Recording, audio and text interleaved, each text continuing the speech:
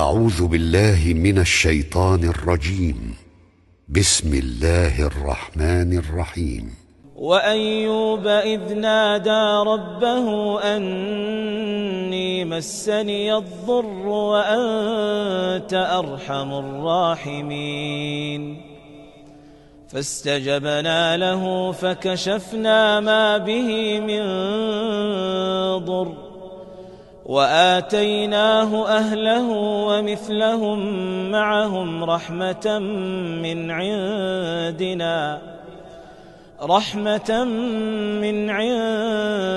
عندنا وذكرى للعابدين وإسماعيل وإدريس وذا الكفل كل من الصابرين وأدخلناهم في رحمتنا إنهم من الصالحين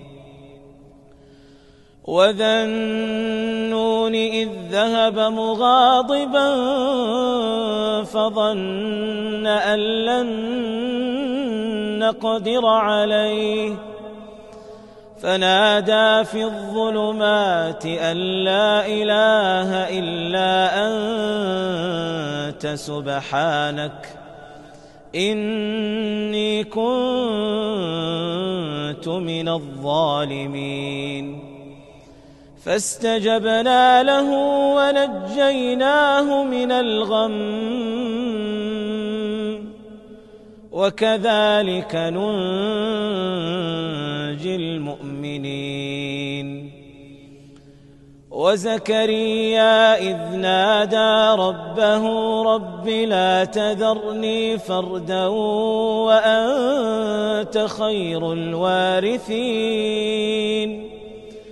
فاستجبنا له ووهبنا له يحيى وأصلحنا له زوجه إنهم كانوا يسارعون في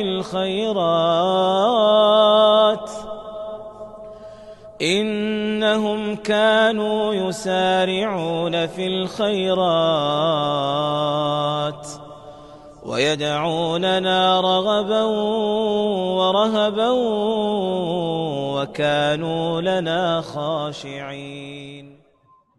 Assalamu alaikum, greetings, hello, good morning and good evening, whatever is applicable at time zones.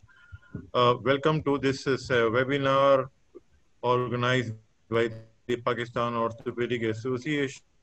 Pleasure of bringing you to this session in which we have our faculty from Pakistan, Dr. Rizwan Haroon, and a faculty from Thailand, Dr. Chamnani Rungprai. We hope that this is going to be for today is lateral ankle instability.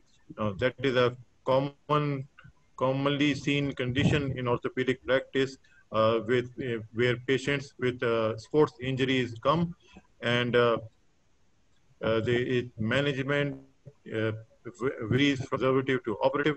A lot of new changes in the approach and management have taken place. So we of having experts in this field talk to us and convey to us what is the latest trend in the management.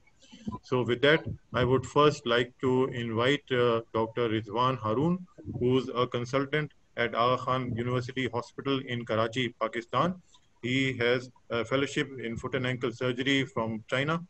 So I would like him to start with his talk on the basic anatomy of the lateral collateral ligament and the pathophysiology of the injury of the lateral instability and the conservative management.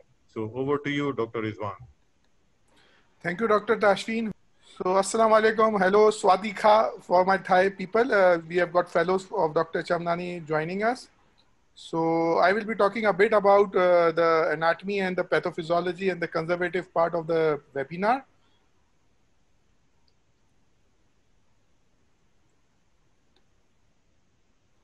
So, this is my disclosure slide. I have nothing to disclose. So lateral inversion ankle injury is the most common injury in sports, accounting to about 16 to 21% of all the athletic injuries. Chronic instability of the ankle is likely only if both the anterior talofibular ligament and the calcaneofibular ligaments have been completely torn.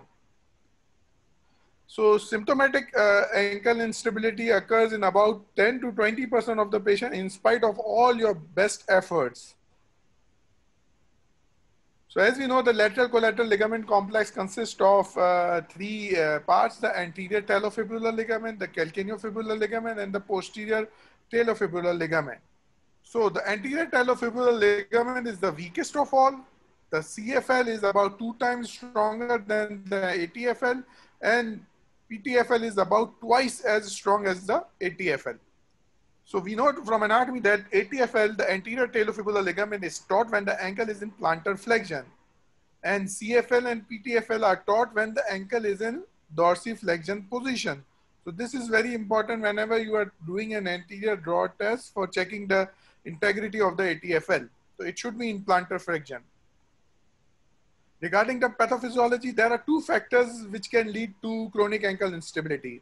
The anatomical factors consist of pathological laxity of the ankle ligaments and the problematic bony structures such as the hindfoot varus. The functional factors include the neuromuscular and proprioception impairments. So chronic ankle instability can be divided into two types. The mechanical types, which is basically because of the surgical unstable ankle, like there is some more posterior fibula or the injury to the anterior or talofibular ligament, and it is very easy to diagnose. The difficult one is the functional, where the ankle is unstable perceptionally. So it has been said that when there is perceptional loss, so joint orientation is usually lost. So this is one of the factors which should be kept in mind whenever we are treating any patient with ankle instability. So the diagnosis is usually clinical, and there is no accepted standard of how much laxity is too unstable. The key is to determine whether the instability is the cause of the patient's symptoms or not.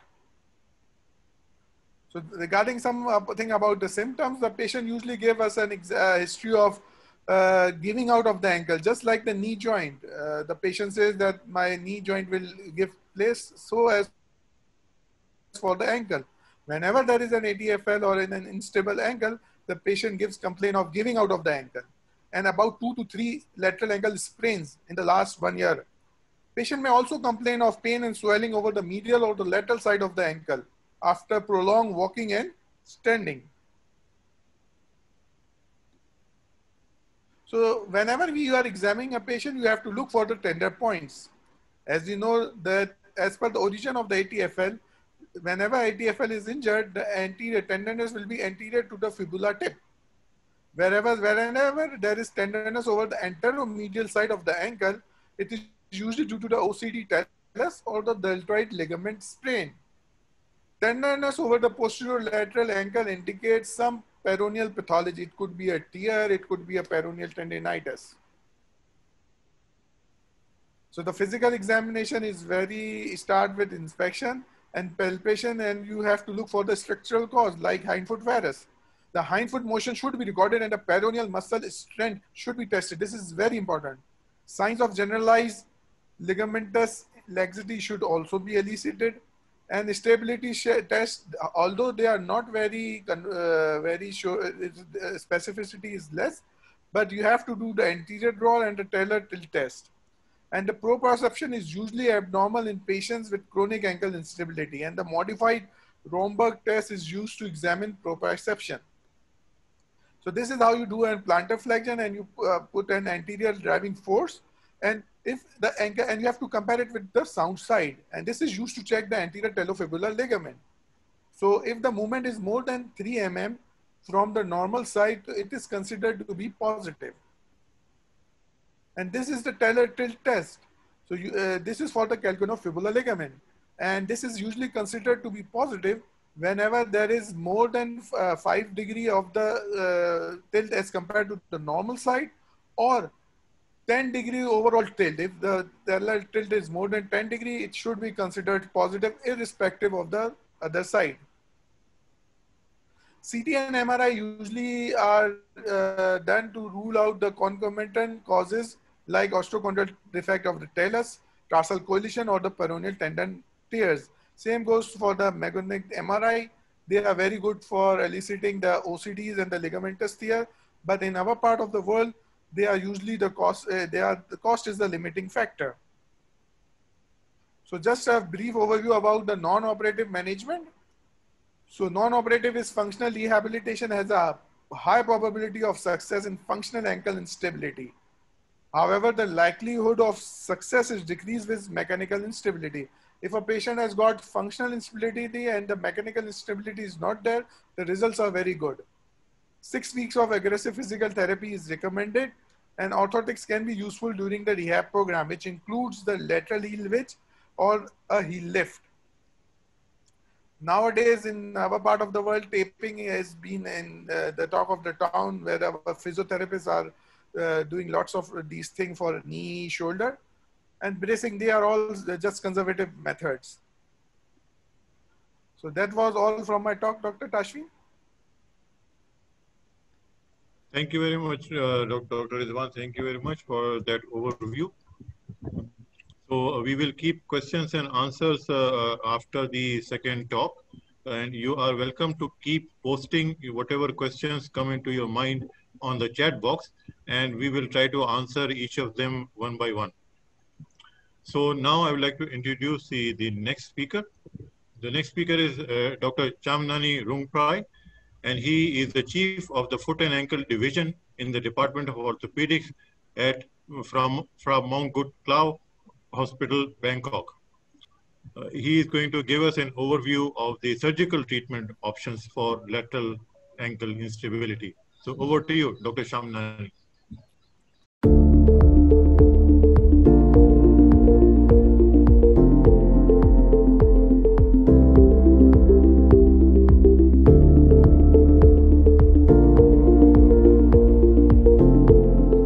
Assalamu alaikum and hello everyone. So thank you the committee to let me present and join this meeting today. So my topic today will be lateral ankle instability is surgical treatment options. And here is my disclosure. So I will start with this video. You can see when Rooney, he twists his right ankle, and also this American football, he twists his left ankle. You can see one more time, okay. And this basketball player, you can see twist his left ankle during he shoot the ball. And also the last one is a gymnastic player. When he landing, he twists his left ankle as well. Okay. So same thing, I will go a little bit of the review. So ankle sprain is one of the most common injury in sport activity, and up to 85% there's a lateral ligament injury, and about 5% is a medial side injury, and 10% is a syndesmotic injury. And 34 to 70% of this patient may continue to have persistent pain, swelling, and feeling of instability. So among these patients, chronic lateral ankle instability is one of the most primary cause of the symptom. And this, when they have lateral ankle instability, we can find 95 of them usually have intra-articular pathologies come with the lateral ankle instability. So the definition of the chronic lateral ankle instability usually defined by recurrent sprain or repeat giving way result from trauma for at least 1 year. So what giving way means? So the giving way means uncontrolled or unpredictable excessive inversion of the ankle that occur during heel strike or toe off when you walk or when you run. So chronic lateral ankle instability is already defined by mechanical instability, which means you can check by physical examination, and it's positive. You can document the instability from examination. But the functional ankle instability, so the physical exam usually normal. This is usually associated with the neuromuscular problems. So for the physical examinations, we have a common 2 tests with the anterior Dover test and the TLR2 test. But keep in mind when you perform this test, you always perform compared to the contralateral side. One thing that you need to keep in mind, some of the patients may have a generalized hyperligament laxity. So this can be fool you. So you need to be compared with the other side to see how different.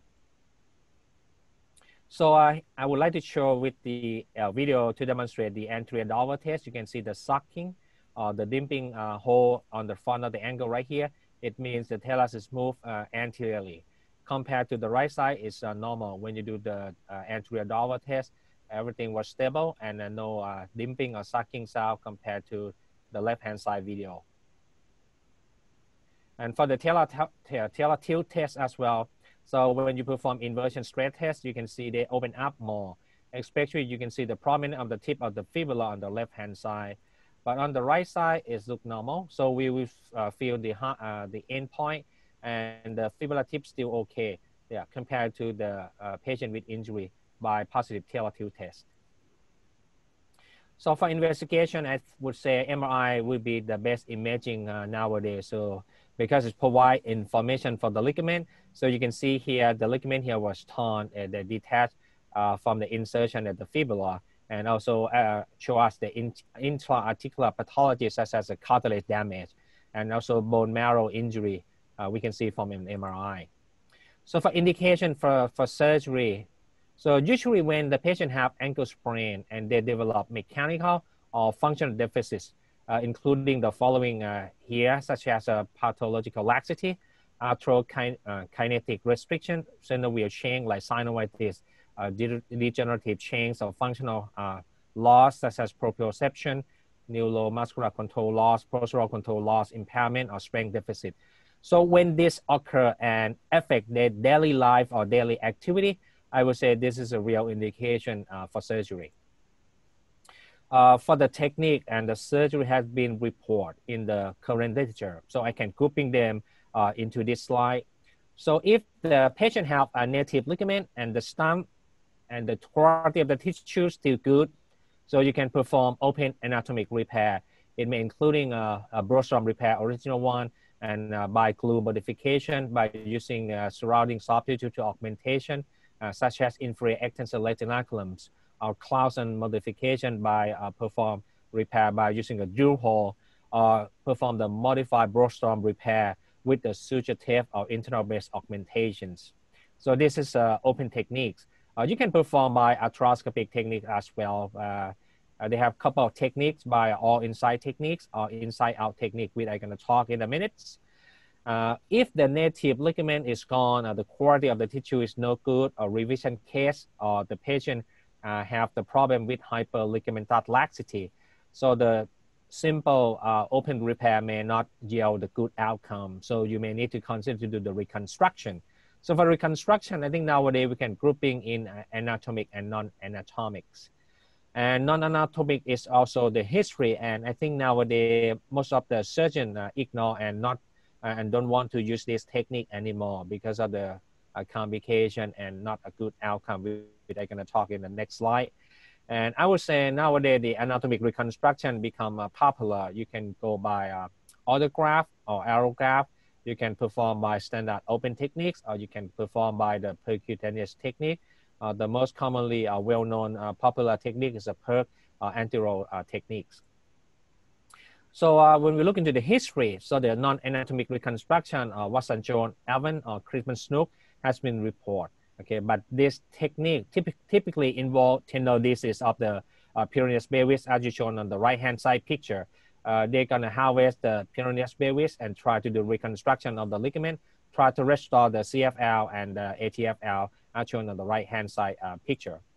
But the problem is of this technique. So number one, indication nowadays still controversial issue, and most of the surgeons abandon this technique.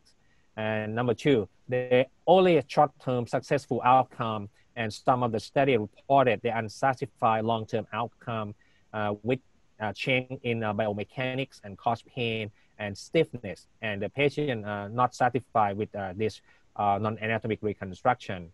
And also when compared with the normal repair, they have a high rate of wound complications compared to the simple repair as we usually do. So the things that can be explained why non-anatomic not popular nowadays, because they alter or the impairment of the ankle and also the subtalar joint function based on the biomechanical study. And also for the outcome study, they perform a prospective comparing treatment snook and modified Broadstrom repair in 40 patients in chronic ankle instability. And the report several patients treated with non-anatomic procedure report a too tight on the ankle and difficult to walk, especially on uneven ground. And they're not happy with this type of the surgery. This means nowadays this technique is less and less in daily practice. So for anatomic repair, I can show you with the Broadstrom repair, which I'm going to show in the next couple of slides. This is the original one that has been performed. And also glue add on the inferior extensor retinaculum, which is augmentation, increased stability and strength of the repair around 15 to 20% compared to just the Broadstrom repair alone. And this is different techniques by using a repair through the drill hole bone tunnel, because in some patients you may have avulsion injury to the bone. It's difficult to repair with the ligament to the ligament. It's maybe impossible. So you may need to use a drill hole and put the ligament attached to the bone. Okay, or you can perform by using a suture anchor, which is much more easier, but the problem is about the price is quite high. Okay, and the last one going to be a modified Broadstrom repair with the suture tip augmentation, which I'm going to talk about the concept and why this technique has become more popular nowadays.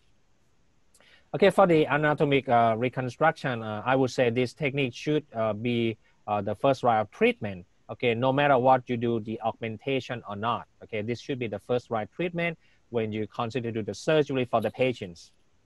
Advantage of anatomic repair including low cost. Okay, you probably pay only for the suture, which is maybe I would say $50 US, and simple procedure and less invasive compared to the allograft augmentation or autograft augmentation, and also low complications compared to the big incision compared to the non-anatomic repair. However, these techniques do have limitation because you cannot perform in the patient who have insufficient ligamentous tissue, and if they fail, revision cases may be difficult. If they have a big body, high body mass index, if they have a generalized ligamentous laxity, because some of the studies already report if you perform a simple anatomic repair, you have a 50% chance to fail following a simple repair. So you need to keep in mind to check hyperligamentous laxity for all of your patients. So I will show and share some of my technique. I will show following technique here and then show to you guys, and you can have any question at the end of the presentations. So I will start with the most commonly used nowadays. This is my old practice back to 6-7 years ago. So I perform only a modified Broadstrom glue technique. So I use a supine position with the thigh tourniquet, and I use a bump on the affected hips to make sure that the ankle is in the neutral position or slightly inversion, because it's easier to perform the surgery in these positions. And I prefer longitudinal incision from about 5 centimeters above the tip of the fibula, and then incline and then toward the talus neck junction. This is the attachment of the ATFL ligament. So I prefer this longitudinal incision. If the patient have concomitant or simultaneously perineal Bevis pathology, you can take care of this with the same incision. And you can also perform the suture tape augmentation with this technique. Is much more easier. And also this incision may be friendly to the nerve, because the intermediate dorsal cutaneous nerve is right here and the sternum nerve is right there. It may be easier for you and not injury to this nerve. And for the soft tissue, you may need to be carefully dissect the soft tissue, because they're going to have the connecting branch between the intermediate dorsal cutaneous nerve and the sural nerve, as shown on my cadaveric study. You will see that the connecting band is present around 5 to 10% in normal populations. Okay, if you just go deeply, you can cut this nerve easily and cause neuroma at the end. And this, to keep in mind as well, this nerve can cause a problem in all kinds of percutaneous techniques and also arthroscopic techniques because you cannot identify this nerve. You can tie the suture wrap around this nerve and cause nerve pain, neuritis, or neuroma as well. So the next step after I identify the tip of the fibula, so I will identify the sheath of the peroneal tendon. I will make a poke hole about 1.5 centimeter, and then I retract the peroneal tendon down inferiorly and posteriorly. So it's not be involved in my field and it will be safe during my procedure. And then I usually use a hemostat to go from the bottom to the anterior part next to the tip of the fibula, and I use a knife to cut just over the hemostat. This can be helped to protect the underlying soft tissue and also the peroneal tendons posterior here. So the next step, after you export to the tip of the fibula, you can clean some remnant of the stump. You can make use a marking pen to make a center of the stump in the ATFL and also standard stump on the CFL as well. And oftentimes you can see the bony fragment like avulsion fracture, you can remove it at the same time. In some patients, if they have a big, more than, I would say 8 to 10 millimeter, as it's a acute injury, I would say I will fix it. Because if you take it off, you will have a big hole. And oftentimes you cannot bring the ATFL back in place because they have a big gap here. So if a big one, I prefer to fixation, and then you can perform the modified Broadstone glue as the normally techniques. So, and then I prefer the best by using a raunchure. You can use a hemostat, or you can use a knife to cut the remnant of the fibrosis and scar from the bone until you get the bleeding bone like that. So this will help to the new ligament to attach to the new bone. And then so my position of my anchor. So I usually put, let's see the clock here. So I usually put my CFL at the couple millimeter anterior to the tip of the posterior part of the fibula at the 6 o'clock. And then I usually put my ATFL about a centimeter, but at around 8:30 or 9 o'clock right here. Okay, I have the reason because nowadays I ship to do the suture tape augmentation. I need to have some space here to put the another suture tape. So if it is these two tunnel too close together, you cannot have space to put the suture tape augmentation. But if you just do a modified Broadstone glue modification, you don't need to put it too far. You can go at the center of the stump in each ATFL and CFL.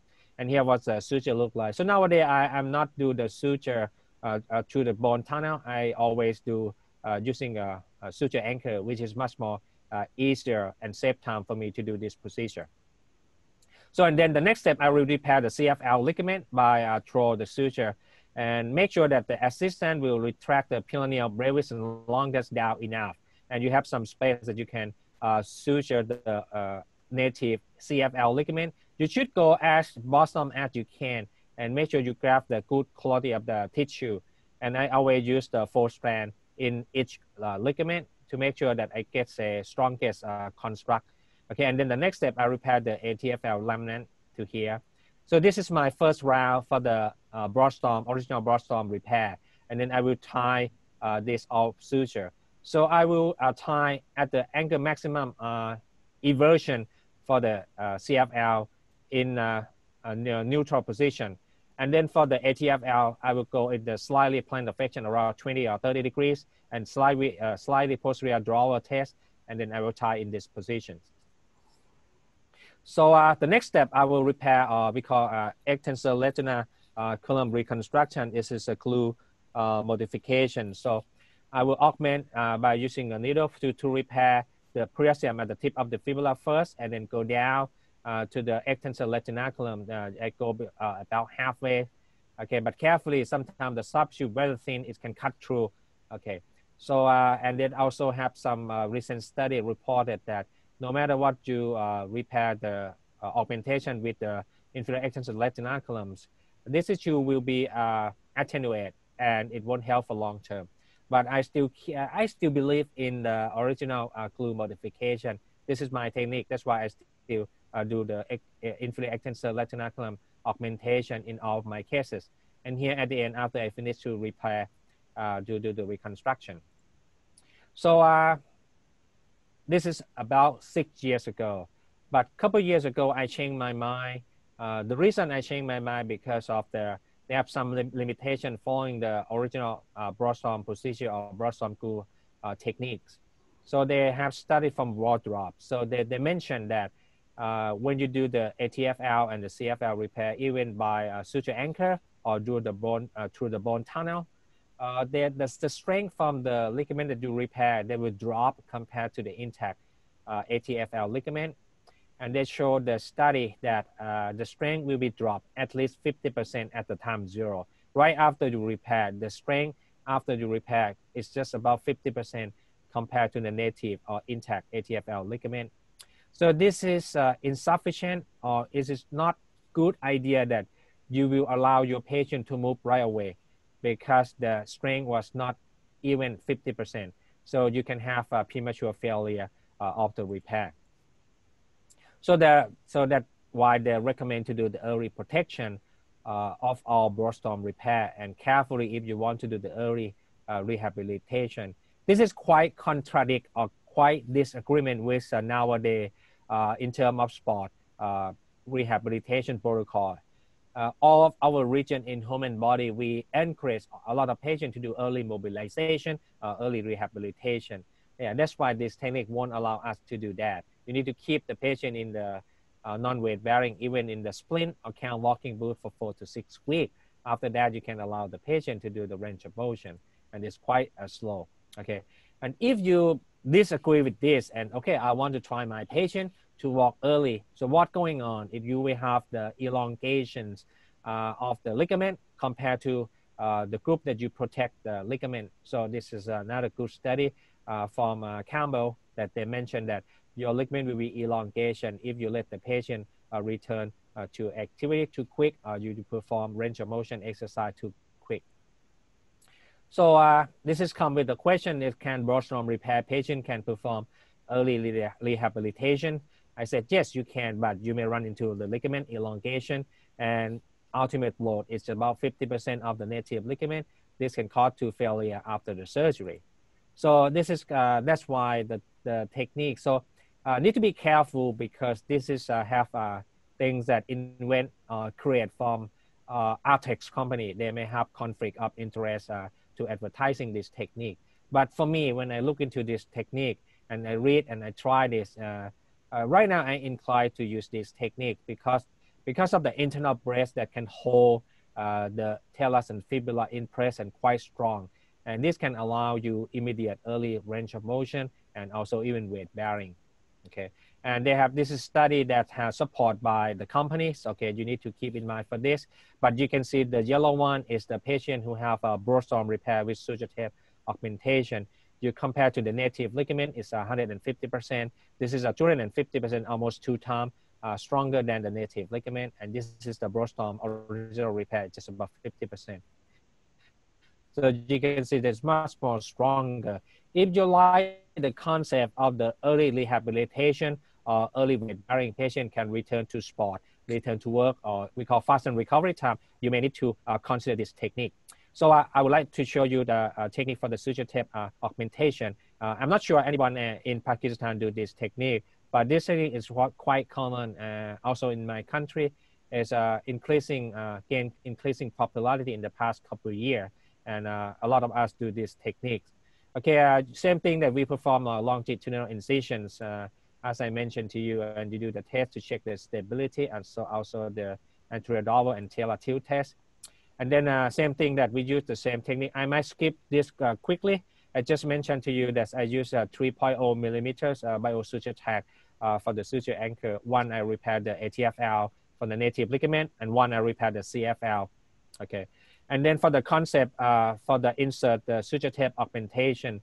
So we insert at the talar neck areas, which is you can use the fluoroscopy to see at the center of the talar neck. Or you can peel off the ligament and use your eye to see inside in non-articular surface. We can use a split bridge. You can use a survival lock. I usually use 475 millimeter at the talar neck. Okay, and then I use the 3.5 at the fibula. Okay, this is a suture tape look like. Okay, and then before you tie, you need to put the hemostat to make sure it's not too tight. If you don't have hemostat, it can be too tight. And I usually perform in a slightly plantar flexion. Okay, not neutral, it's about 15, 20 degree plantar flexion. And then you can tie and suture. This is how we do the suture tape augmentation. It's very rock and solid. And this will change my post-operative protocol following this technique. So here was my original post-operative protocol. I performed this. This is my slide I have done about a couple of years ago. Usually I could put splint for 2 weeks and also protecting them in early range of motions. I am the person who surgeon who like to perform early range of motion, but I still protective weight bearing for 6 weeks, and then allow them to go range of motion fully at 6 weeks, and jogging at 12 weeks, and then running and return to sport after 4 months. Okay, but when I shift my gear to the suture tape augmentation, you can see I can allow them to walk at 2 weeks, and then they can walk full weight bearing and do range of motion exercise between 4 to 6 weeks, and they can do range of motion exercise and jogging after 6 weeks. They can return to sport at 3 months, which is about a month or two quicker than the standard technique that have been done.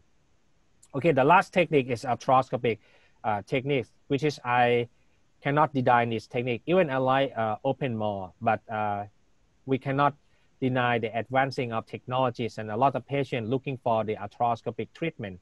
So they have all inside out techniques and also the outside in technique, which is I can show a couple of videos and the techniques that have been done. Okay, this is a picture to show you. This is a normal and good ATFL ligament by arthroscopy. This is the tip of the fibula. This is the ATFL. You can see the tension is very, very good conditions. And this is the talus right here.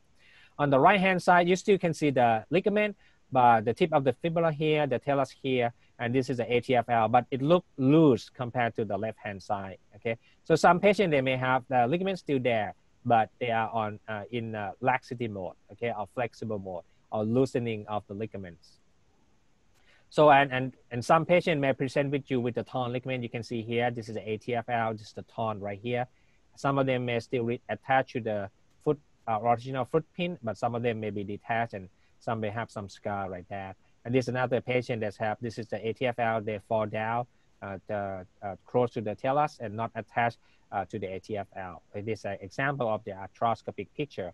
You can use arthroscopy to identify the injury, okay, but it's also used to perform the surgery at the same time. But if you don't like to perform the open arthroscopic surgery, you can convert to the open later on. But powerful of arthroscopy can identify the intra-articular pathology.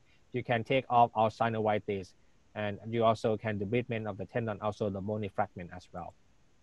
So for my instrument, same thing, position, I use the supine with the bump, and this is my instrument. You can use the, we call micro rotor. You can reuse this, I think it would say around 7 to 10 times you can reuse this. The price is around $300 US. And the rest of them, I think you guys may have it. It's a basic set for the arthroscopy. So for the portal, okay, this is standard portal for arthroscopy. So I usually use an anteromedial portal as shown here. This portal just right medial to the tibialis anterior tendon. The red one represents the tibialis anterior tendons.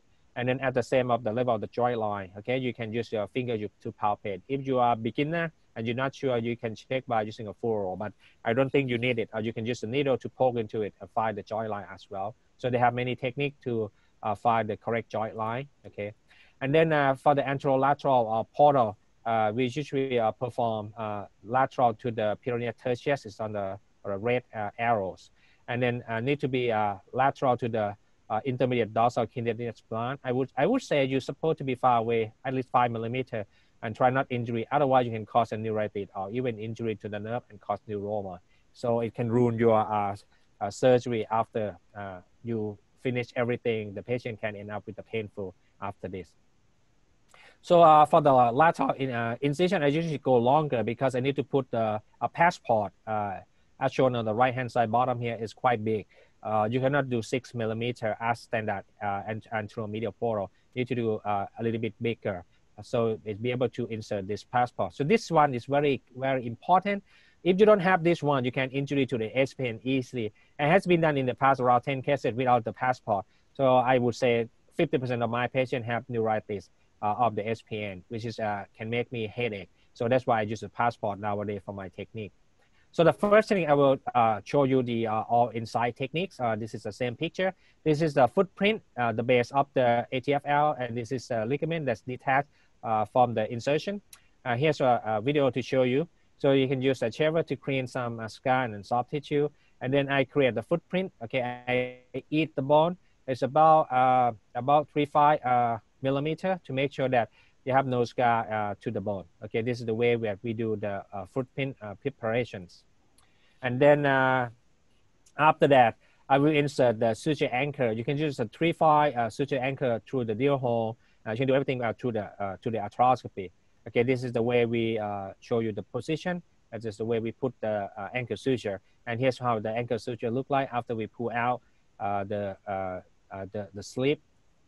Okay, and then how you repair the remnant of the ATF valve back to your footprint. Use a micro rosser to go underneath of the native ligament, and you can use we call micro rosser. They have a wire, small wire, and you can use a grasper to grab this wire, and you can pass the suture to this wire. Okay, so after you pass the suture, wrap around the native ligament, and you hold tightly. You can see them. They can squeeze, okay, the native ligament close to the footprint, and then you can tie later on.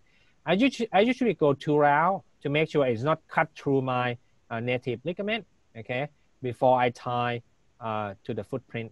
Yeah, I usually go 2 rounds. This is my second round, and then I can tie by using, you can tie by using the instrument to help.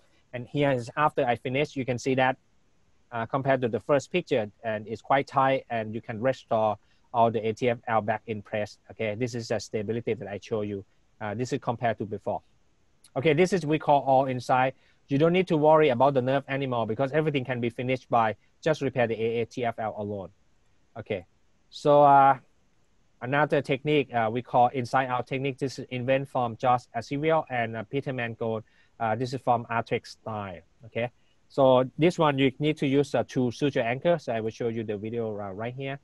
Okay, you just create, this is a case as a 6-week from ankle sprain. This case, I was consulted from my colleague to do the surgery. You can see here was the original ATFL after the injury.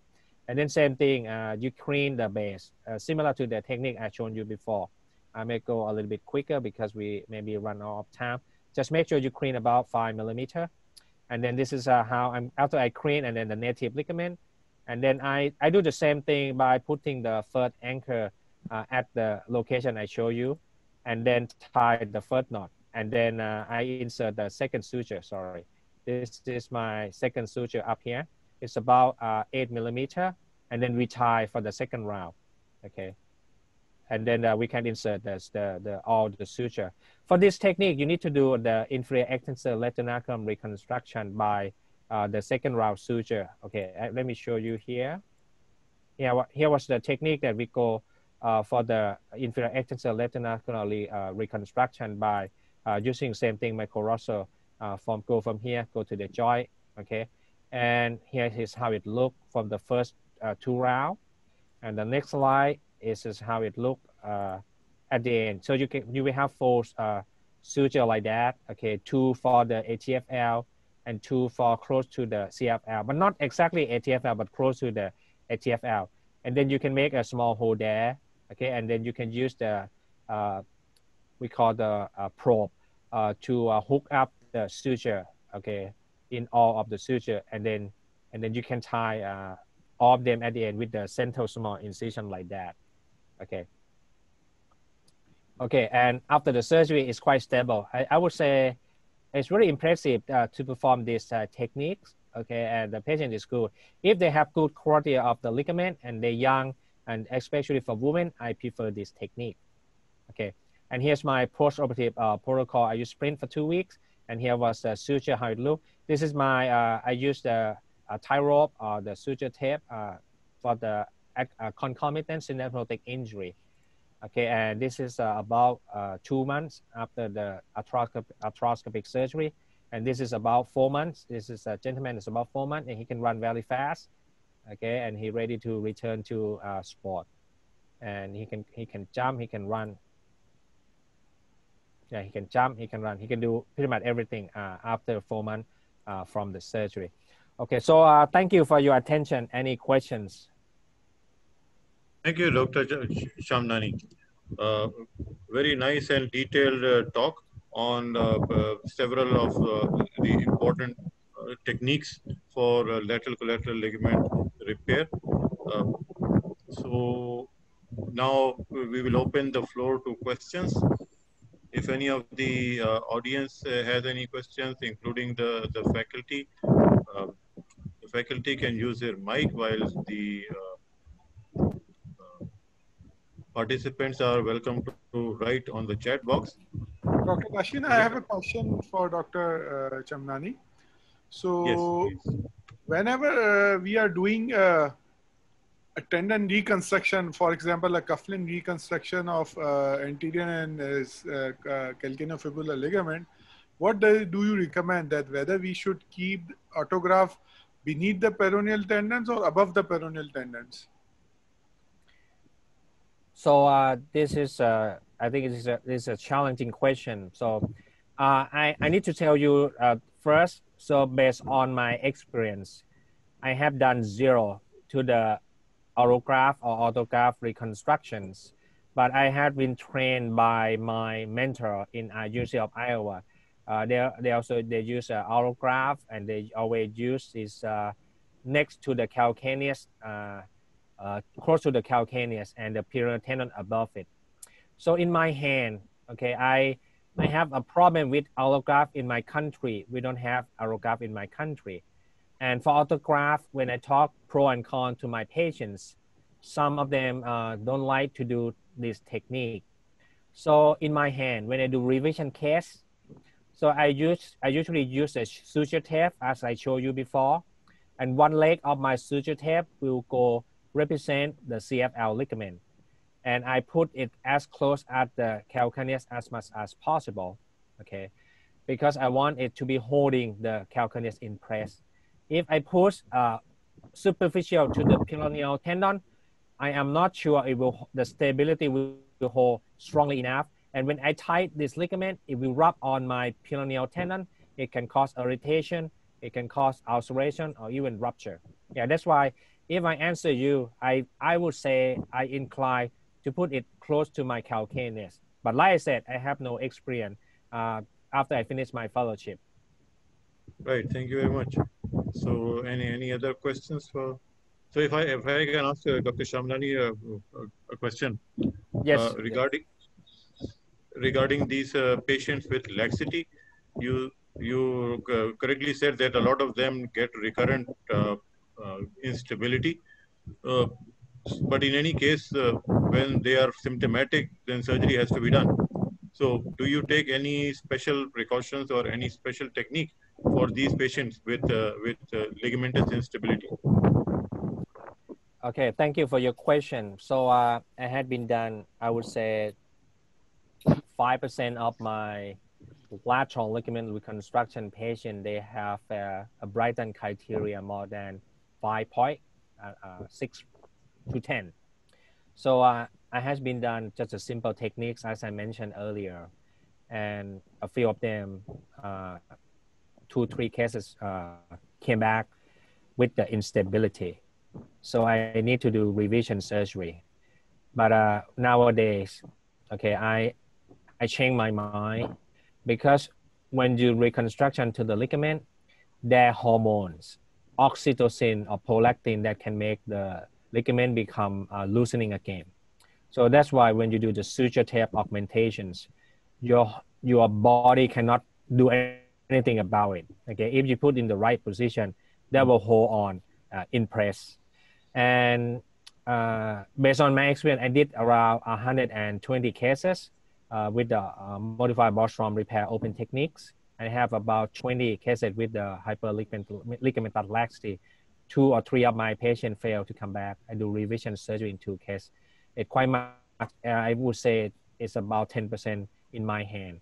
Yeah, but after I perform the internal base augmentation for the last 6, 7, 8 cases with the hyperligamental laxity, all of them happy.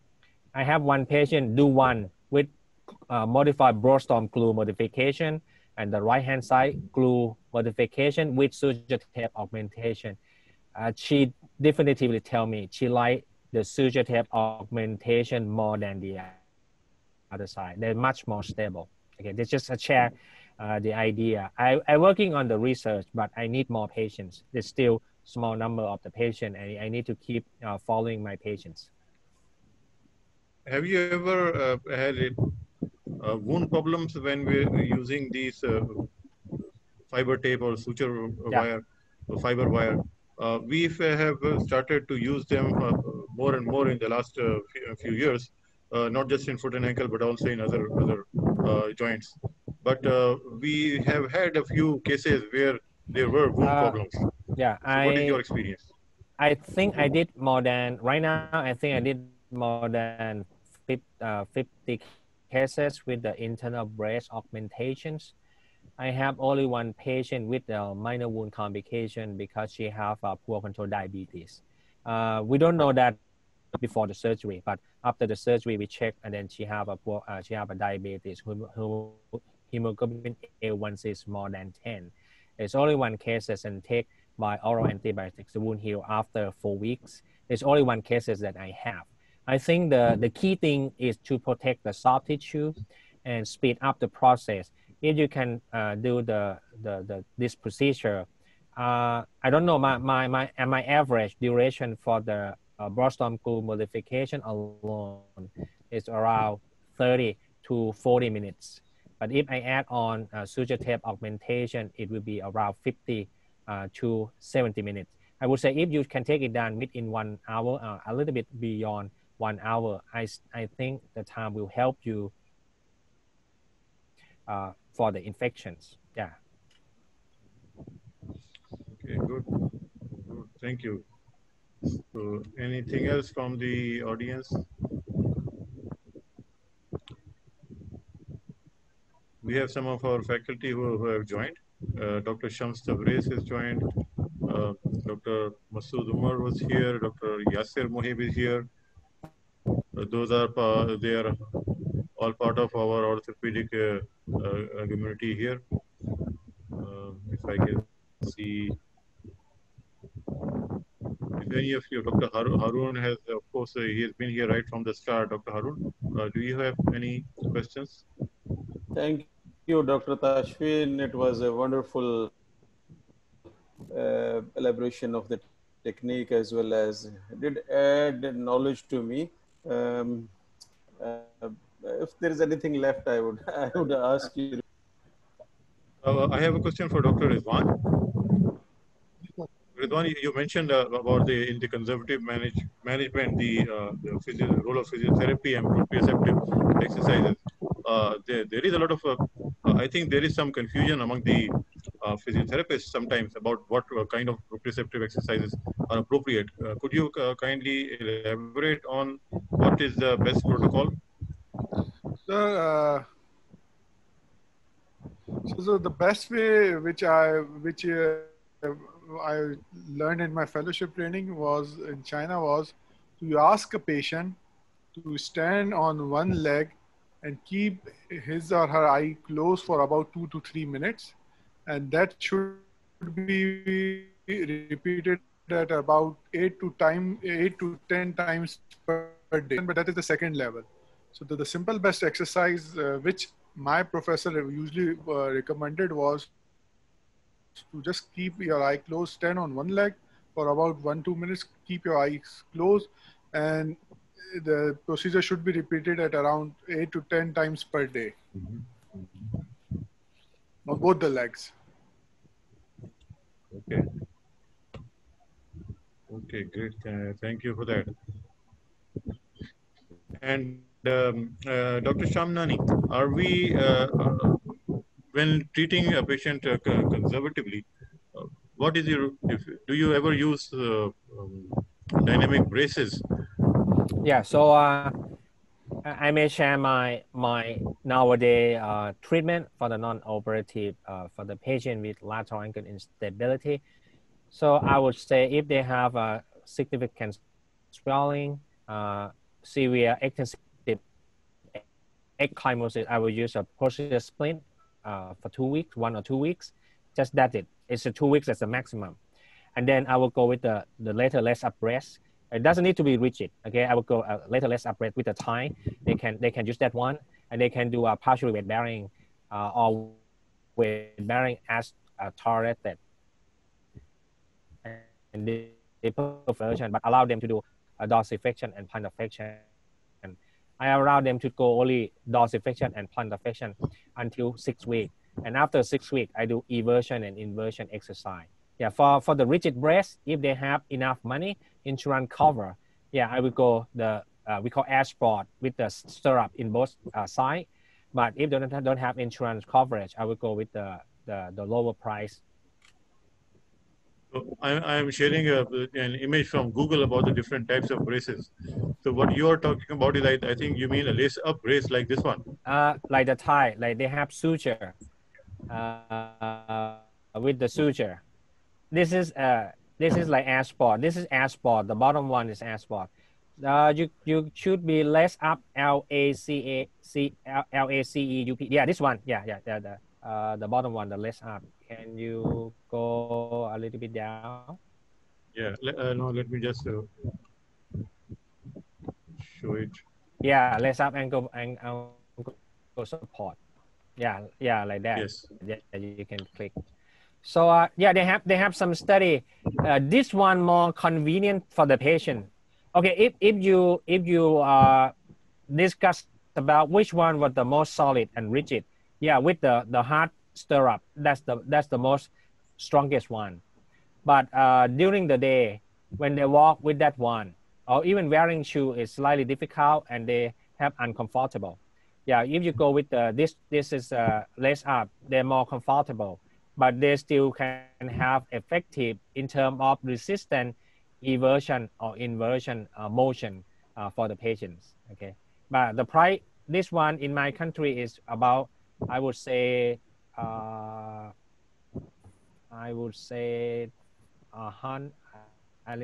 50 to 70 US dollars.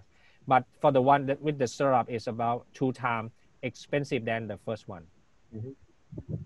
We also have these ones available in the local market, the air brace as it is called, with inflatable gel foam on the inside, and hard plastic liner. Yeah, this one is good too because they have the soft one close to the skin. Yeah, this one you can use this one too. Yeah, I think all of them is good, but it depends on how patient like. Okay. Right. Okay, that's great. So, right. So, Dr. Zwan, do you have any other questions or comments? Right, thank you. So we are right on time. I appreciate and I would like to thank Dr. Shamnani Rungprai for sparing his time to talk to us on this evening. Right now it's almost 8 o'clock in the night. It's probably dinner time in Thailand. So we are thankful to him for giving us this time. And we know that in foot and ankle is a very dynamic specialty with a lot of changes keep happening. So we need to keep ourselves updated. That is why we wanted to keep involving people from Pakistan and people from outside Pakistan who have experience and expertise of specialty foot and ankle surgery for the benefit of the other people who join us for these webinars. Once again, thank you very much to all the participants and to both speakers, Dr. Rizwan Haroon and Dr. Jamnani. And we would like to, we hope to see you again in the future, in future events. We would like to keep you involved. And hopefully, once they will be able to physically meet you, maybe somewhere else, or maybe we will invite you to come to Pakistan. So thank you very much. Thank you, sir. Thank you, Dr. Shamnani. Thank you. Thank Dr. you very Zwan, much. Thank you. Zwan. And have a good evening. Dr. Haroon wants to say something. Yeah. Oh, so this is just, if you allow me, I just want to make an announcement. Yes, please. For the next webinar, just one correction required on this poster you see on your screen. The time is changed from the 4 p.m. to 5:30 p.m. Pakistan Standard Time instead of morning mentioned on this poster. So thank you very much, everybody. Please register for this webinar in time so that you can benefit from the local as well as international faculty experience. Thank you.